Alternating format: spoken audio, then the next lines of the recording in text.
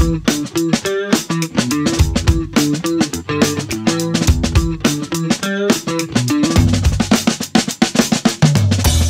guest today is Jason Bock. Jason, how are you, sir? I'm doing well. How about yourself? I'm doing really well. Tell us, what do you do for a living? So right now I am a staff software engineer at Rocket Mortgage. That's always a mouthful. I don't know why, but I've been there now. Yeah. I've been there for just over 4 years. I hit my 4-year anniversary last week. So I've been there for just over 4 years. Before that, most of my career was as a consultant for almost 25 years. So my entire career in general has been doing software development in one way or another in different roles. So yeah, almost 30 years at this point. I think you're pretty well known for it. I know you speak at a lot of conferences, and I'm very familiar with Rocket Mortgage because I grew up in the Detroit area where they're based, and that's I know a lot of folks that work there and have worked there. Yeah. We were talking the other day. We were at VS Live. It was a month and a half ago, I think, and you were telling me about something that I was completely unfamiliar with. There's a feature of C# about source generator, I think it's called. Yes, source generators. Yep. Tell me about that. So to back up just a little bit, if we think about code generation in general, that's something that people have done in one way or another for decades. Yeah. And in various languages, various tools. Essentially the idea of, instead of me having to write out boilerplate code or repeated code or things that are generally fairly easy to write, or they're just tedious or they're tedium, but they have to be done. Yeah, that type of stuff. Rather than having a developer having to redo that over and over again, why don't we run a tool that says, hey, do this for me, maybe based on some input. Maybe I have an XML file or a JSON file, and it just spits out all this code on the other side. And then that's code I don't have to write. So hopefully it's the input is small-ish, and the generator ends up doing a lot of scaffolding or upfront work that I don't have to do. Sure. I remember using CodeSmith many years ago. A lot. Yep. Great for if I had to generate similar code lots and lots of times. Then that little bit of upfront work paid off. Yeah, that's one tool that people used a lot. T4 templates is another one. Well. Yep. Yeah. So these tools that, they'll have like a templating engine with a particular style or format to that templating, code or whatever you want to call that. And then that's the one that is used to generate all of your code. And again, other programming languages and environments, they have their own take on this as well. So there's nothing new under the sun here in terms of the general concept. That's been around for quite a while. What source generators does is it allows you to generate this code during compile time. And in fact, it will typically run, especially if you're using a tool like Visual Studio or Rider, it will run whenever you change your code. And I'm going to be a little bit hand wavy there because I don't know the inner workings of these IDEs to know exactly when they will call your generator. Like, is it every keystroke? Is it like when you pause a little bit? That's an implementation detail a little bit to these IDEs. But essentially you can think about it whenever you have a delta in your code, your generator participates in the compilation pipeline. And then you can know right away when somebody's changed something in their code and then react accordingly to it. So these also work at the command line. So if you do .NET build, these not analyzers, because analyzers is a part of Roslyn, so are source generators. So all that stuff kind of comes hand in hand. But these generators will run if you're using a command line process as well. So so you don't need to be in an IDE to make these work. They're built right into the whole pipeline that Roslyn, which is the code name that was given to the compiler, 10-ish years ago, that we all use. Yeah, I remember when Roslyn was a hint of things like way back in 2006 and 7. And then it finally got released in 2015. And now we're almost 10 years later. And that's, C# is built with C#. That's just the way things are. Right. So yeah, this feature integrates with all that stuff. And you can use it to build code based on what exists in your C# project, or you can use what's called additional files. So again, the example I gave before, or maybe I have a JSON file that defines a set of data. I can have that as an additional file to my project, and then my generator can read that and then build up whatever code it wants based on what's in that JSON file. So first of all, this is just for C#, is that right? Yes, this is a C# only feature, though. And to be honest, I haven't even thought of Visual Basic for many years. So this is definitely not a VB feature. This is specific to C#. All right. And then you say that it kind of listens for changes in your code, and then at compile time, it's going to generate code. What does it generate? Is it generating more C# code that you can actually view and edit and debug, or is it generating IL and binary code that's kind of behind the scenes magically? No, it's text. It's C#. So that's another advantage in my book to source generators as compared to other tools that do code generation using IL or something like that. And that's fine. That's what there's still tools out there like Fody, I believe, is one that's like an IL weaver that lets you do all sorts of complicated things to your code, but it's doing it to your binary.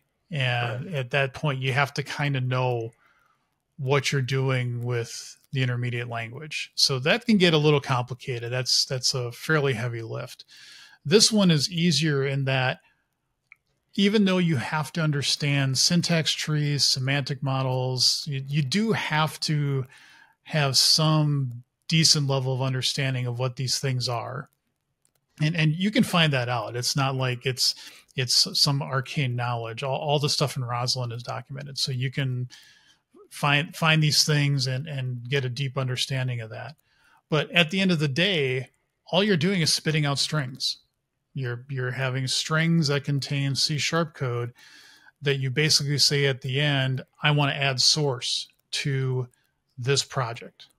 And so that source, it's interesting that you mentioned, so is this included with my project? Is this part of what my project does? Can I debug into it? All of that is true.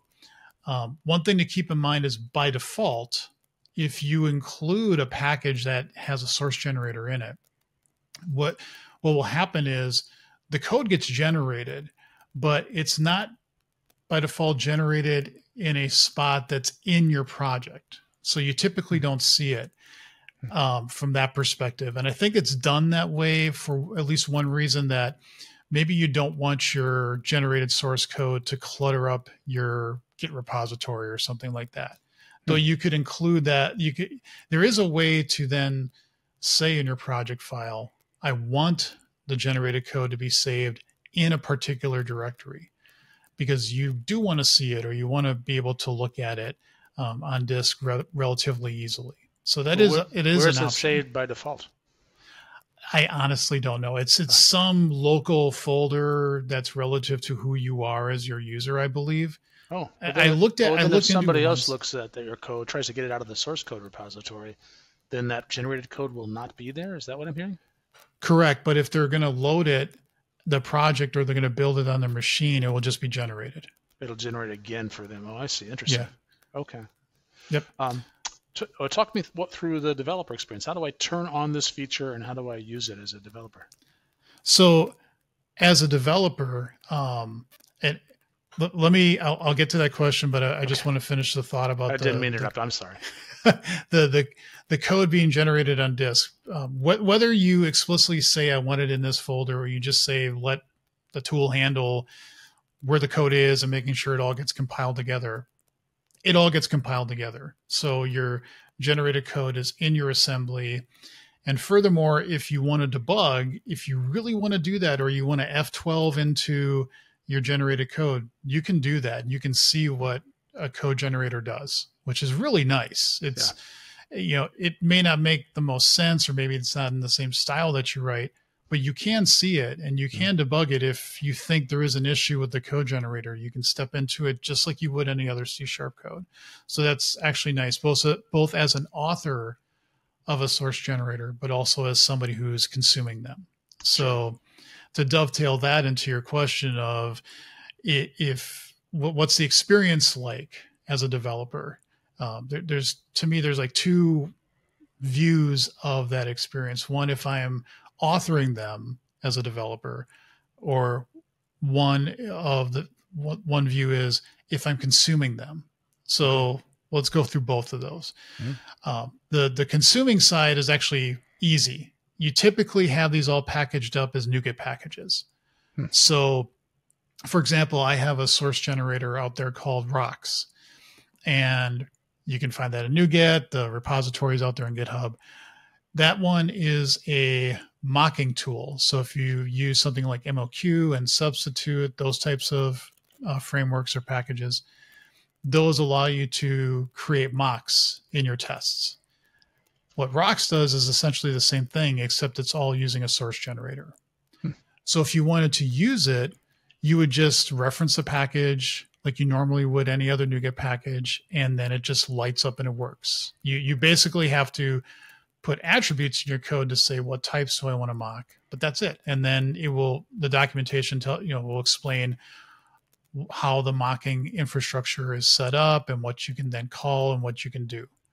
Okay, but again, from a consuming side, it's pretty easy. Okay. The authoring side is a little bit more of a heavy lift. It's a little bit harder to do. And the reason why is this. To author a source generator, in some ways it's pretty simple. There's one interface you have to implement. I think it's incremental generator. And there's one method that you have to implement. So that sounds pretty easy, right? But it starts getting complicated because, again, you are working with a compiler pipeline. You do have to understand, to some appreciable degree, concepts like syntax trees, like semantic models, how these work. What are you looking for? So there has to be some knowledge that you have to gain to go, well, I want to do this. So how do I map my idea into what a source tree would give me that currently exists in the project? So that's one thing you have to do. Then you also have to start thinking about, well, once I figure out how I want to pull the data from the compiler and what it currently has essentially in memory for the current compilation, how do I then take that information and turn it into source code? So I said, you're just creating strings, which sounds simple, but you have to create these essentially strings that have C# code within them. Sometimes it's a mind bender when I'm creating them, because I'm writing C# code to create C# code in a string. And sometimes I have to keep in mind the context of what I'm actually doing. It can get a little confusing. I typically use raw string literals, which was a wonderful addition to C#. I think it was 10, where you can basically have multi-line strings now in C#.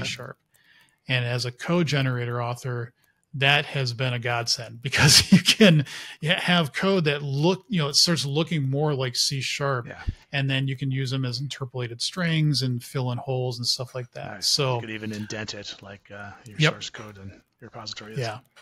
So that just takes some time to get that down, so that you are looking for the right data and that you're also generating the right code.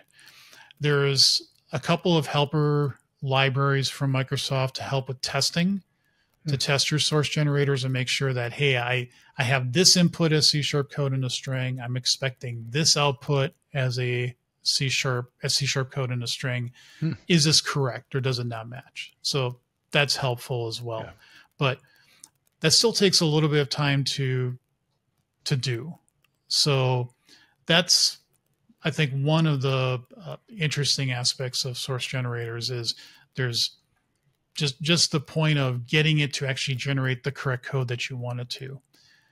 The other one is publishing and packaging. Like I said, you're typically going to have these as NuGet packages, either if it's internal and you have like some internal NuGet server somewhere that you publish these to, or you publish them to the outside world on NuGet.org. Either way, when you typically say, I want to create a NuGet package from a class library, these days it's really easy. You basically just have a couple settings in your CS proj file to say, create me a NuGet package, and it does. And then you just have to publish it. It's pretty simple. For a package that has a source generator in it, it's essentially the same thing, but long and short of it is that there's lots of weird little idiosyncrasies that you have to be aware of. For example, if you are referencing another package that you need to be there when your generator is running, not when their code has now been compiled and they have an assembly that has your generated code in it. Okay. That's another situation you have to keep in mind too. But if you just need it for something you're doing in your source generator, there's special things you have to do to make sure that that package gets deployed correctly and put into your package and handled correctly by things like the IDE. But then its dependencies also need that same special treatment. So when I mentioned these cookbook documents, and I don't have the URLs offhand, but if you look up like C# source generator cookbook, I have it open right now. Yeah, there's like 2 documents that they have out there that one of them describes this scenario and starts to show just how fun that can be. So there's a lot of things I've learned by writing source generators and lessons that I've learned about doing that. And that's one of them is minimize the dependencies that your generator needs. Okay. Now, the code that you generate may need a dependency. That's a slightly different and easier scenario to handle. But if your generator needs a dependency, try to minimize that as much as you can, because that can get rather complicated in a hurry. So if you want to go down the path of writing a source generator, those are a couple things to consider. And the big one too, I think out of anything else, is you have to keep in mind that your generator is running along with the compiler. You're plugged into the compiler. And the compiler team at Microsoft is very, very sensitive to performance. They want to make sure that... I was going to ask you about that. Is there a performance hit? Yeah, well, there can be. It depends on what your generator does. So one of the things with source generators is when it was first released, there was an interface called iSource Generator. And you'll still find references to that even 3 years later. That's one that you shouldn't use anymore because it didn't essentially plug into the pipeline as well as it could. When you use iIncremental generator, if you do it right, and again, there's lots of details in this, but essentially if you handle your source generation correctly such that you can create an immutable data structure that has equality there. So if you create a record, that helps because records do equality for you out of the box. But if you do this correctly, what can happen is the next time somebody changes their code, if the compiler tells your generator, hey, something's changed, take a look at it, and what you produce is a model that's exactly the same thing as before, it won't go through the step of now telling you, now generate your code. So there's like a caching optimization that can happen there. So, but you have to keep that in mind, and you have to design your source generator to take advantage of that. If you don't, then the source generator is going to constantly not only call you like it should, but then also keep telling you to generate source code where you may just be doing a duplication of that generation over and over and over again. And that's not good. Right. So you have to keep that in mind. And you also have to try to generate your code as fast as you can, which everybody wants to write fast code. That's, I think everybody has always got that intention, but especially in this arena, you really want to make sure that you're trying to get that done as quick as you can, because you don't want to be calling any REST services or doing any network calls or anything like that in your generator, because relative to what a compiler does, that's going to be a big hit. Sure. So and it might you fail. really, well, and that too. Yeah. So you really want to avoid doing those types of things. Can you give me an example of when you've used this tool to generate something?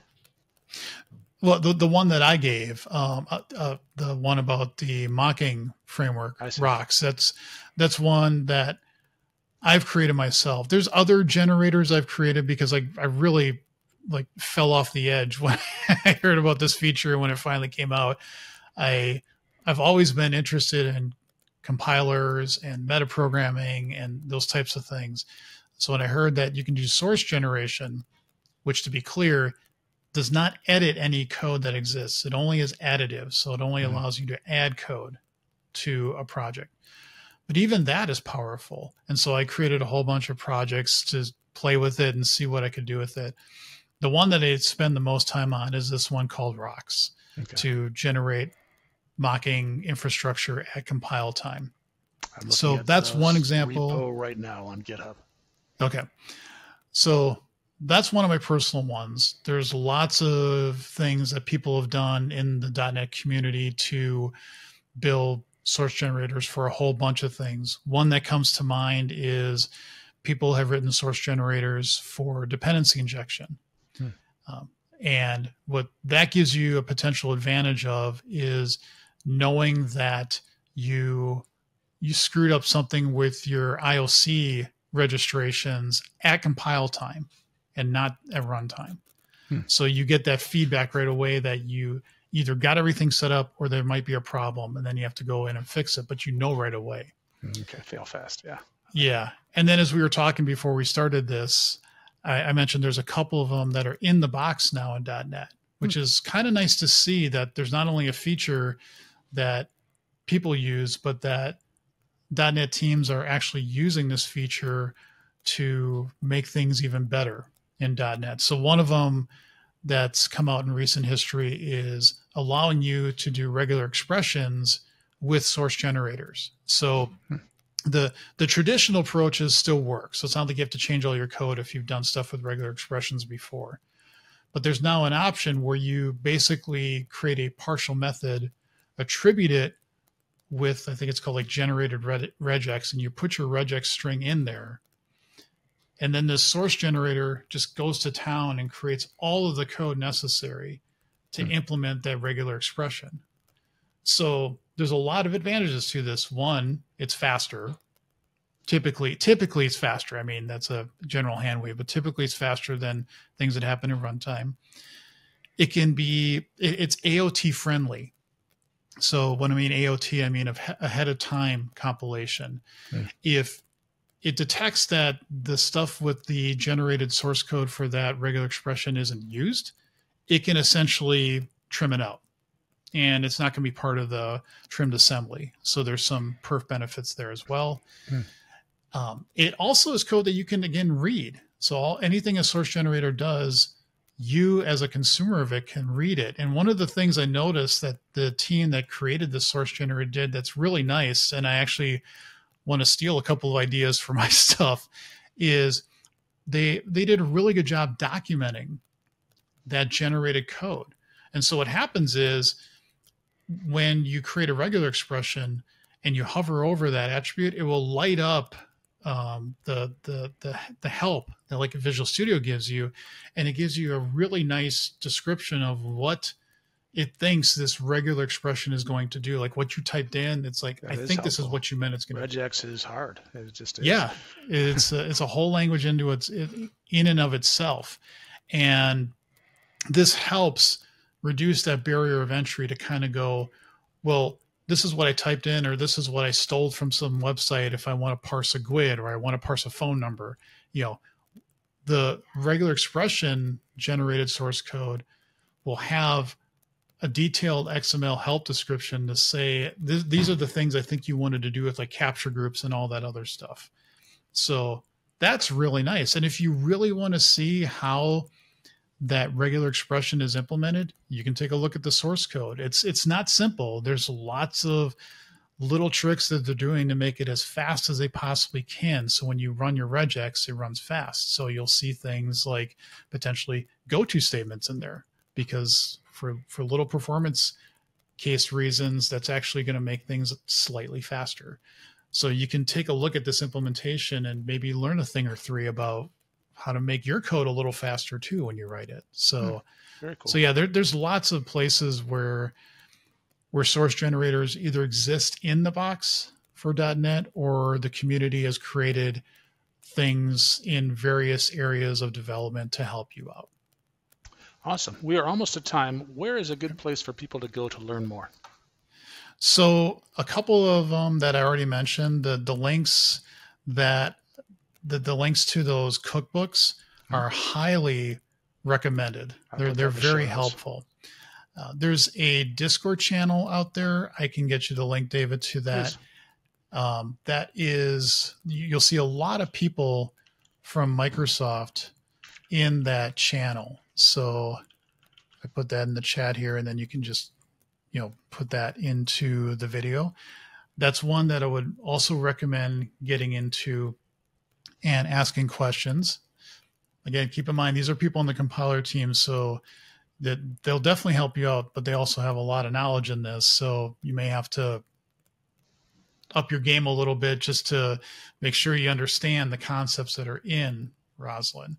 But not only them, but other people in the community are very helpful. So that's another good reference. And then take a look at how a source generator is implemented. Like the regular expression one, .NET's open source. So if you really wanted to, you could go to the .NET repository and drill into and find out how do they actually generate the code that implements a regular expression. You could go to my rocks repository and look at, well, how did I get this all tied together, or look at somebody else's. So you can also just read code that's been done and get a better understanding as to how do you start and where do you go to make these things happen. Awesome. It is awesome because I knew nothing about this 30 minutes ago, and now I feel like I've increased my knowledge exponentially, and I appreciate that. Thank you so much, Jason. No problem.